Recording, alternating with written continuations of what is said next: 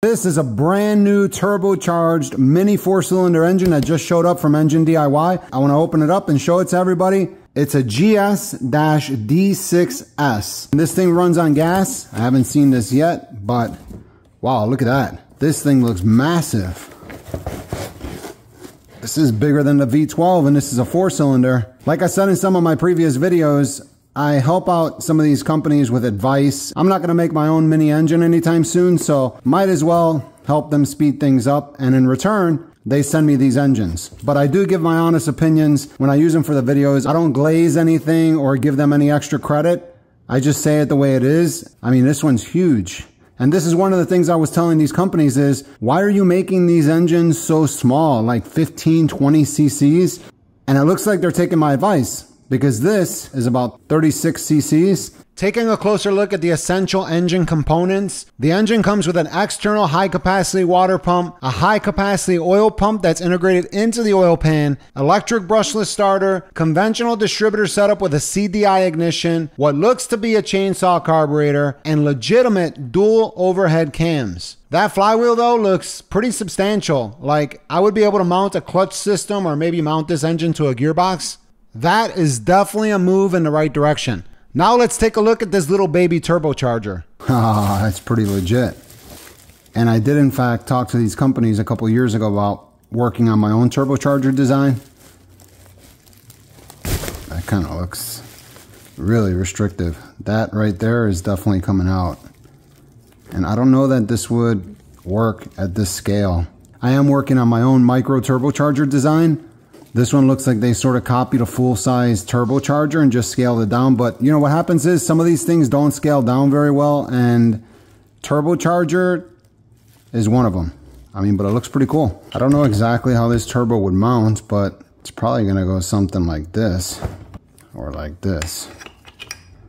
Just like that, maybe. Look at how small that opening is. I don't see any way that this here is going to actually work.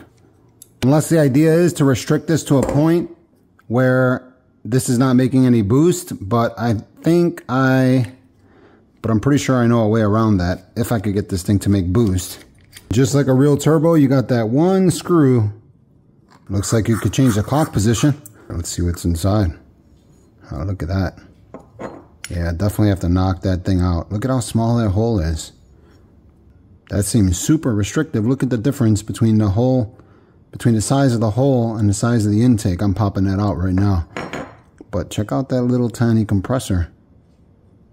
Man, that's pretty insane. I don't know that that design, well, that's a lot of play. That bearing has a lot of play. I don't see how that design is going to make pressure. This thing would have to do like 500,000 RPM in order to make any sort of pressure. And I don't know that that exhaust gas velocity would be enough to spin that up that fast, no matter how small or restrictive this is or how much energy you're capturing with that turbine wheel. It's just a matter of surface area, tip speed, and exhaust speed at that point. I don't know. Tell me what you think in the comments. I mean, it looks good. I'm impressed. They did a good job. I just don't know about the physics or the dynamics behind this design. I think I have something better in mind. This looks pretty impressive. Well, that's the little mini 4-cylinder engine from Engine DIY. Overall, I think the engine looks really impressive. I'm glad to see that they went with a larger displacement versus cylinder count for this one, because once you do that, you can do a lot of things to these engines that are more commonplace on full-size engines. For instance, the piston ring designs, head gaskets, and other critical components become more functional. And at that point, it becomes more of a fully functional engine and less of a novelty. I've included a link to the engine in the description below if you want to check it out. I also included a discount code for my other channel, which is not associated with this, but if you use it, you'll get 18% off anything on the site if you do buy something. Let me know what you think, and I'll see you in the next video.